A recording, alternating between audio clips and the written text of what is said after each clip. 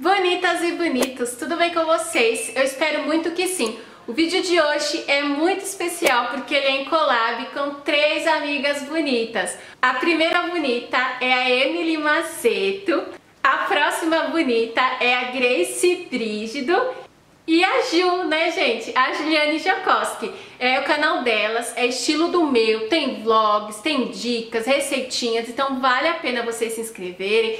E eu conto com vocês, gente. Dá uma passadinha no canal das bonitas, comenta lá, hashtag Vim pela casinha da Sabrina. E não esquece de deixar o likezinho lá pra elas e se inscrever no canal também. Então uma de nós vai fazer um prato fácil e delicioso para inspirar vocês nas festas de final de ano. E se você gosta desse tipo de vídeo, já deixa aí bastante like. Você que acabou de chegar, seja muito bem-vinda à nossa família de bonitas e bonitos que cresce a cada dia mais. Agora chega de falar e vem comigo conferir essa delícia.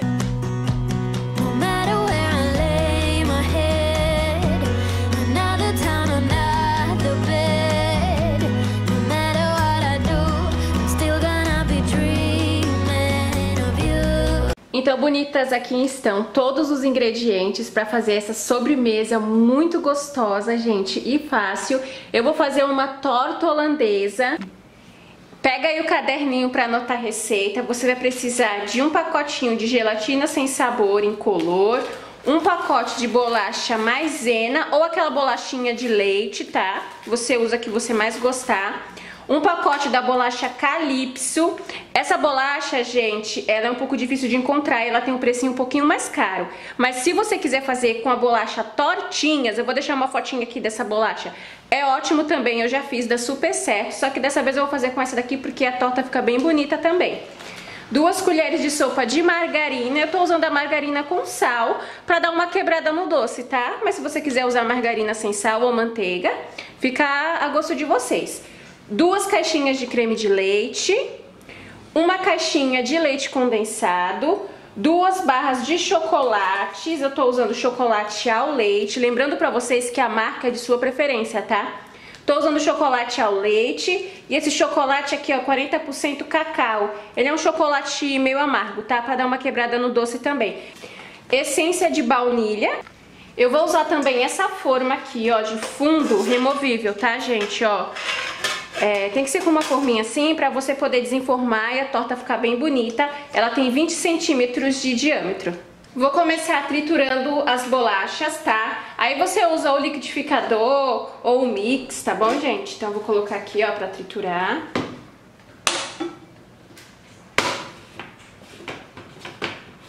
O que eu vou fazer? Eu vou quebrar elas aqui assim no meio, ó. Vou colocar aqui.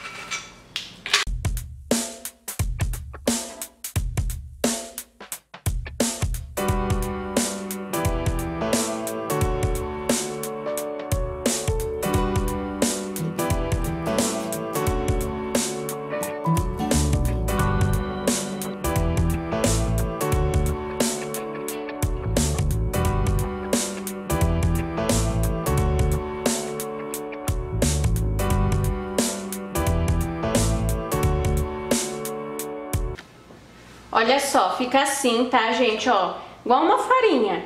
Aí, agora eu vou colocar a margarina.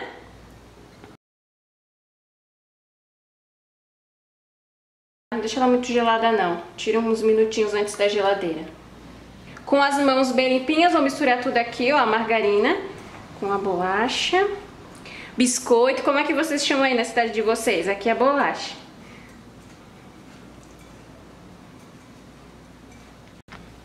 Essa torta é um sucesso, gente. Faz aí nas festas de final de ano. Eu tenho certeza que o povo vai ficar com água na boca. Vão amar. E é super fácil de fazer. O mais complicadinho é você ficar triturando a bolacha, né? Às vezes fica até um pedacinho assim, ó, no liquidificador. Mas fora isso é bem facinho.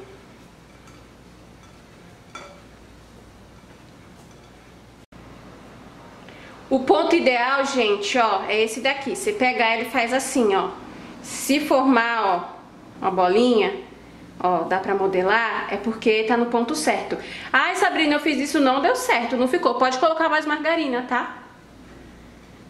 Agora eu vou pegar um pouquinho de óleo, tem que ser óleo, tá, gente? Não pode ser azeite, não. Nem margarina, que a margarina gruda. Ó, bem pouquinho. E vou passar aqui na forma, ó, pra untar. Pega aí o caderninho de receita e anota que vai um pouquinho de óleo. Apesar, gente, que eu vou deixar tudo aqui na descrição, tá? Tudo certinho. Agora eu vou colocar a massinha aqui, ó, na forma. E aí, já deixou o like? Deixa o like, se inscreve no canal, viu, bonitas? E não esquece, tá? Depois de assistir meu vídeo aqui, corre lá no canal das bonitas, que vão estar tudo aqui na descrição. E eu tenho certeza que elas estão bem inspiradas pra compartilhar com vocês, viu? A receitinha delas. Aí, gente, ó, eu tô ajeitando ela aqui, ó, na forma, vai apertando assim com os dedos, tá? Ó. Vai espalhando. Com a ajuda da colher, ó, eu vou apertar bem aqui nas laterais, tá, gente? Ó, pra ela não despedaçar. Tá? Aperta bem a massa na forma. Quando você desenformar, fica a coisa mais linda do mundo. Agora eu vou levar pra assar, forno médio, 180 graus, 10 minutinhos. É rapidinho, gente, é só pra ela dar uma leve assadinha. Aí fica a massa bem crocante.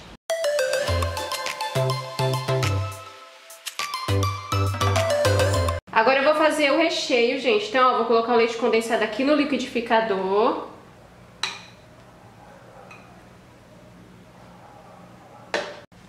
O creme de leite. A essência de baunilha. Vou colocar essa colher aqui, ó, de chá toda, tá? Um gostinho muito bom. Vou bater, ó, tudo aqui no liquidificador pra misturar.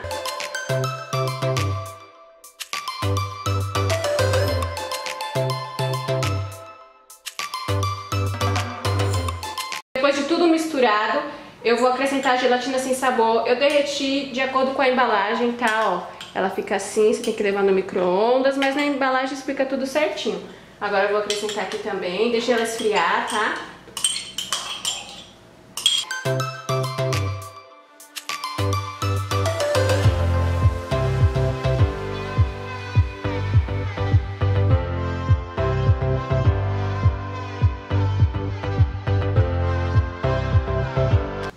A massa já assou, tá? Deixei 10 minutinhos, como eu falei pra vocês. Agora você tem que deixar a forma esfriar bem, tá, gente? Deixa ela ficar bem fria, porque você vai colocar a bolacha e aí pode ser que derreta a bolacha, porque olha só como ela é linda. Ela é assim, ó, tem um chocolate assim na frente, tá vendo? Vou colocar aqui, ó. Aí coloca a cobertura do chocolate pra forma, tá? Porque quando desenformar, aí fica bem bonito. Dá uma leve apertadinha, ó.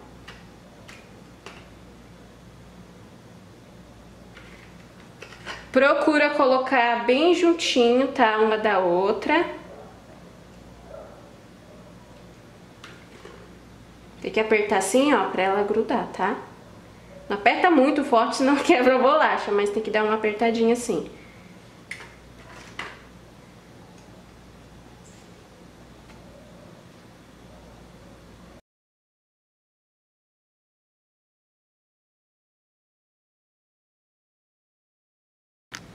Daí o óleo ajuda a não grudar a bolacha, tá? Na hora que a gente for desenformar. Então é muito importante untar com óleo.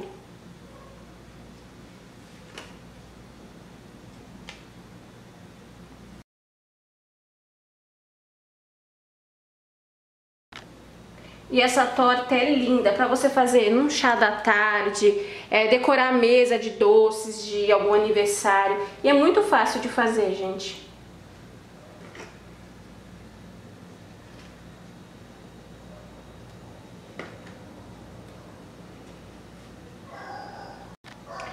E aqui no canal tem várias receitas de tortas, tá? Eu vou deixar aqui na descrição pra quem quiser conferir. Ó, o pacote de bolacha deu certinho, ó. Sobrou só uma. Aí aqui eu vou quebrar ela no meio pra poder encaixar, ó.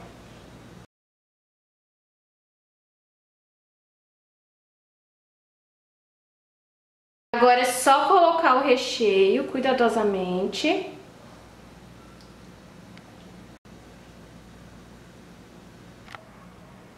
Eita, deu ruim.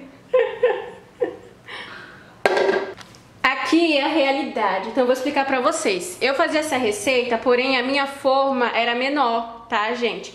Só que aí a minha forma era aquelas que tinha tipo um cadeadinho aqui na frente, e aí quando abria, saía, né, o fundo falso, só que aquela forma enferrujou, e eu precisei comprar outra e comprei dessa daqui. E essa daqui é maior, então, ó, o recheio não deu. Vou ter que fazer outra receita do recheio, tá? Então vai estar tudo na descrição certinha a quantidade dos ingredientes, mas se a sua forma for grande, você dobra a receita, beleza?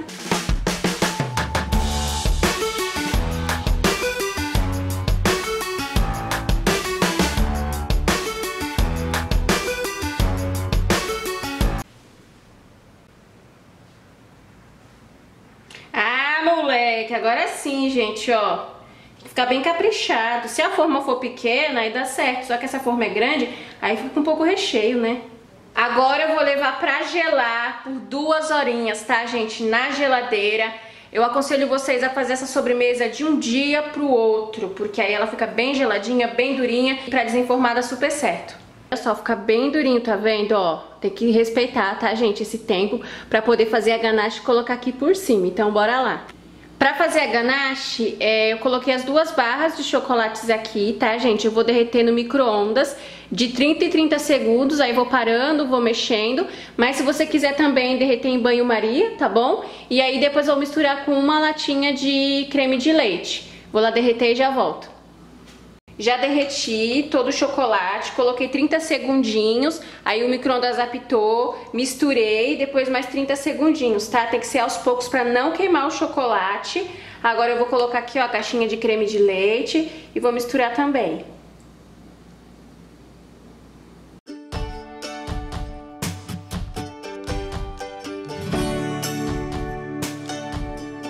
Agora é só despejar aqui, gente, ó, cuidadosamente.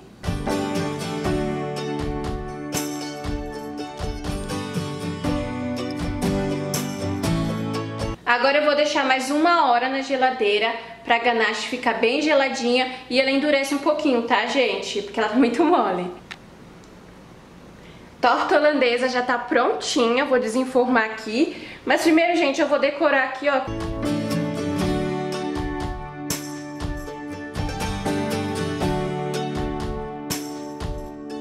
Gente, eu vou passar a faca aqui, ó, cuidadosamente, tá? Pra poder soltar.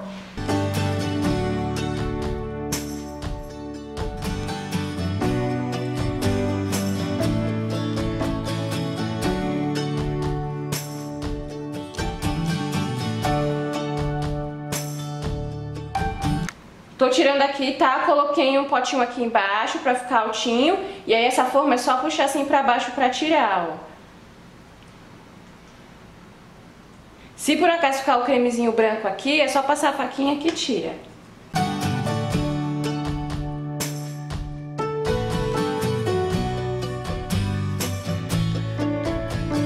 Então, gente, ó, tirei aqui. Tá? Mas se você não se importar, não tem problema não, é porque ela fica mais bonita, né, visualmente. Olha só, que linda. Agora eu vou cortar pra mostrar pra vocês a consistência dessa gostosura. I'm thinking of you. I'm thinking of you. I'm thinking of you. Wondering if you're thinking about me too. Now it's too late. Now it's too late. I'm out of time, but I'm still thinking of you. My heart keeps on bleeding. I have scars, the ones not healing. They're all there because of you. It's my fault, I messed it up and I should have treated you much better. So much better. Olha só, gente, deu super certo, olha que delícia. E aí fica uma consistência muito deliciosa também, ó. Aqui na parte de cima, ó, fica o creme de chocolate, ó, vou mostrar aqui a consistência. E dentro, ó, o recheio. Massa, né, de bolacha, ó, bem crocante. Eu cortei, não ficou nada na forma, vocês viram, ó. Deu super certo, então, super aprovada, gente. Faz aí e comenta aqui o que vocês acharam. E não esquece, tá? De dobrar a receita se sua forma for maior igual a minha. Mas vai estar tudo aqui na descrição do vídeo a quantidade certinha. I miss you so bad, won't you come back to me? I've got you in my head, you're all that I see. I've lost all my chances, I know that I am too late. Que delícia! É muito gostosa essa torta. E se você fizer, gente, vai ser sucesso. Se você fizer aí nas festas de final de ano ou num domingão aí na sua casa, eu tenho certeza que os convidados vão ficar com água na boca e quando experimentar, gente, vão amar, porque é tudo de bom essa torta. E esse biscoitinho aqui é maravilhoso. Ó como ela fica linda.